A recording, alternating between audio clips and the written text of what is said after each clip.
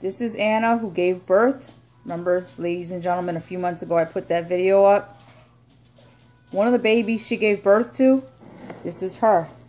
Sarah. She's already almost her mom's size. And treasure from God. And Abel, who's the black little guinea pig you saw, he's in the other room. And this is Haley, another guinea pig I have. As you all know, I am a big time animal lover.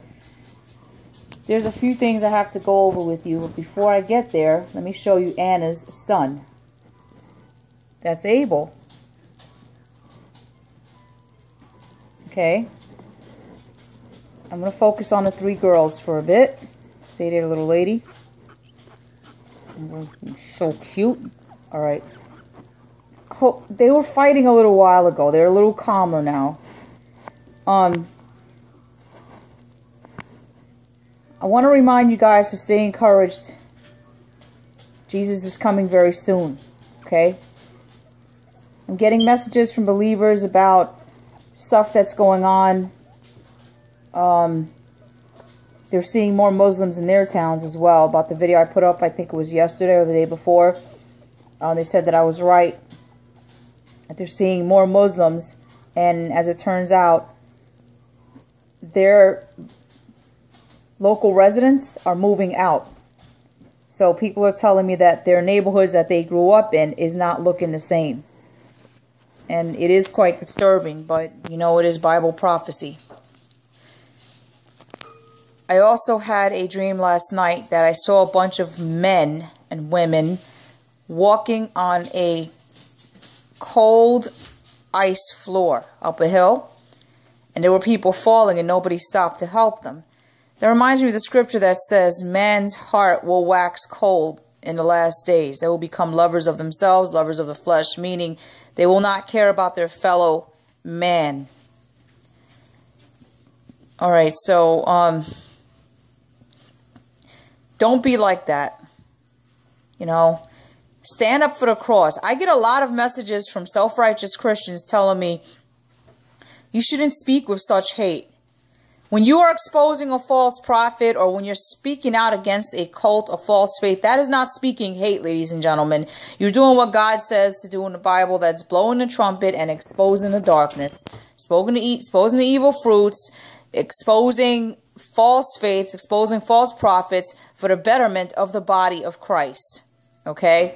So if you people, those that are sending me these stupid comments about don't spread hate, when God, you need to look in the Bible and see and read very carefully in the book of Ezekiel also, where God says that if he sends you to warn, as a watchman on the wall, if he sends you to warn about a false prophet, if someone's in sin, or even about a false faith, if he sends you to warn about something, you better do it, or the blood of those souls is going to be on your hands. So I'm doing what God says, and if you are attacking me for doing what God says, you are being in sin because you're causing discord and division among the body of Christ.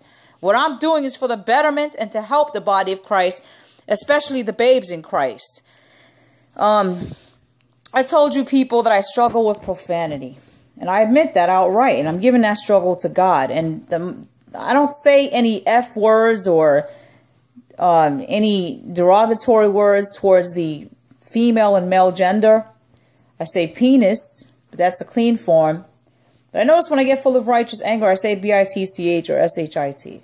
And I know it's not right. And I'm trying to stop. And I'm giving that struggle to God. And I've made some progress. Okay? But I'm giving the struggle to God.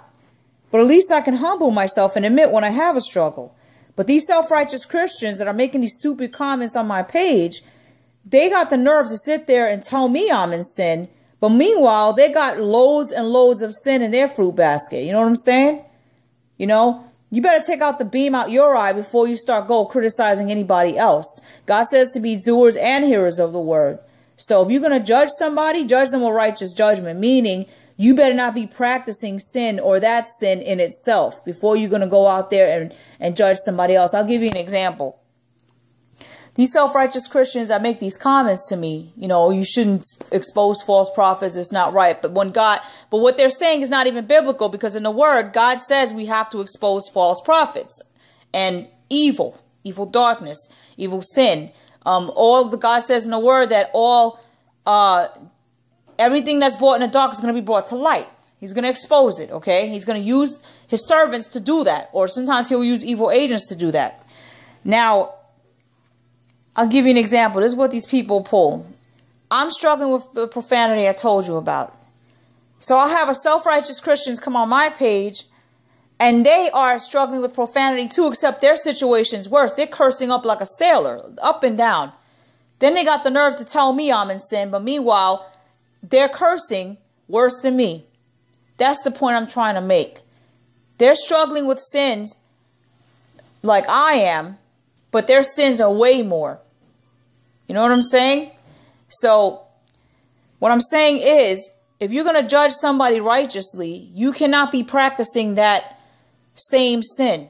You need to make sure that you are free of not only that sin, but sin totally. So when I judge righteous judgment, I make sure that I confess my sin, I repent of it, I go through the corrections so they could be washed away by the blood of the Lamb. So that way, when I judge somebody else righteously, I'm completely free of sin at that moment in time.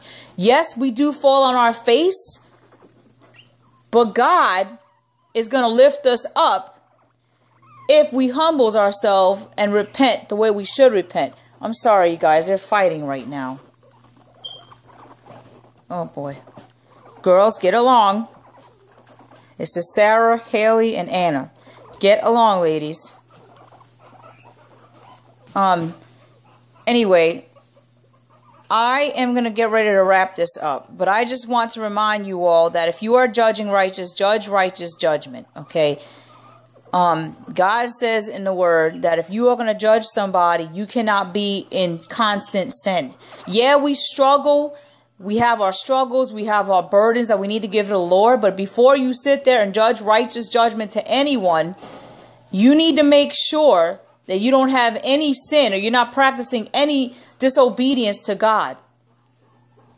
So it doesn't mean that when you judge righteous judgment, you turn around and start sinning again. It don't work that way. You got to make every effort not to sin again. And that's what I'm trying to do right now. So I'm judging these Christians righteously right now. I've confessed, I repented of my sins. I'm not saying I'm not a sinner. We all are, for we all fall short of the glory of God. I'm telling you, constantly confess your sins, repent of it. Make every effort not to sin. Practice what's right in God's eyes. Do not only be doers of the word. Do not only be hearers of the word, be doers of the word. Live righteous in God, so that way you can be able to judge somebody else righteously based on your own experience. Judging righteously doesn't mean to just judge righteously. It means you are judging people based on your own experience as well. Your own experience that is led by godly wisdom. This here is Elijah. Face him this way. It's Elijah. I love animals, you guys. I told you that. He's very calm. He's calm right now. And his buddy Abel, that's Sarah's brother. This is Abel.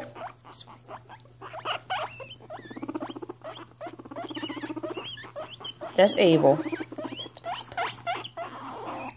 Okay? My kid is holding Abel.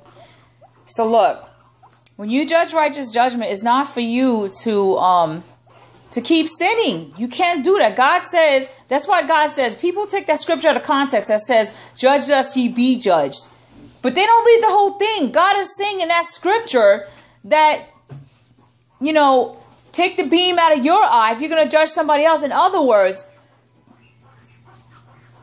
if you are a sinner and you constantly live in sin and you're not living righteous for God, you can't judge anybody righteously because you're doing the very same wrong things that they're doing wrong. But if you, being a sinner like me, okay, you're struggling with sins, but you're making an effort to live right before God's eyes, that's confessing your sins, repenting of your sins, not only repenting of the sins, going through a correction so they can be washed away by the blood of the Lamb, and you're living righteous for God, and you're doing God's word, you're hearing God's word, you're practicing it, you can judge righteous judgment. So when you judge righteous judgment, you judge based on your personal experience. Why shouldn't this person do that wrong thing? Why? Give them your experience, what you went through, a testimony for Christ. Okay? Led by godly wisdom. This here is my bunny, Justice. Stay here, little girl. I love animals, you guys. I am an animal lover. Every creature God has, even right down on the creepy crawlies, are very valuable. This is Justice. So, I didn't expect the video to lead to talk about righteous judgment, but before you sit there and you start making comments about other people's videos, you better make sure you're not in sin. You better make sure you don't have any fruit, evil fruit in your basket, because who are you to judge somebody when you got sin all up and down on you? When you got sin so far up your rear, you can't even see the light of day. And I'm saying this out of love, okay? We're all sinners. We all fall short of the glory of God. That's why we have to live righteous in God's eyes, because he cannot be in the presence of sin. So if you judge righteous judgment, do what the scripture says. Judge righteous judgment, meaning you practice what you preach. You constantly confess your sins. You repent. You go through the correction that God will put you through so they can be washed away by the blood of the Lamb. And then you take that experience of confessing your sins, repenting of it, going through correction, what you had to go through, what your experience was like, and you use it as a testimony for the body of Christ when you are judging righteous judgment. I hope this makes sense. And this is a response to those that keep leaving me those comments. I struggle with profanity. You all know that. I used to struggle with worry. I don't struggle with that anymore. My biggest struggle is just the profanity and these two particular words that I told you. And it rises when I get righteously angry. Okay? That's the only thing I struggle with. But it is very, very annoying. I accept correction humbly. But it's very annoying, right? When someone comes to you and they're saying, well, you shouldn't be talking like that. Meanwhile, they're cursing in their sentences. Okay, I admit I got to struggle with profanity. But you got a person cursing worse than me. And they got the nerve to judge me. You want to judge me? Go ahead.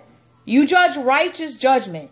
If you're going to sit there and make a comment about my video, you better make sure you're not living in sin. And if you are living in sin, you're confessing those sins, repenting of it, going through correction so they can be washed away by the blood of the Lamb, and using it as a testimony to help the body of Christ. And when you are judging righteous judgment. So you practice what you preach. That's what Christ meant in the word, judge lest ye be judged. But a lot of Jezebels like to take that out of context and say, well, God said don't judge at all. God said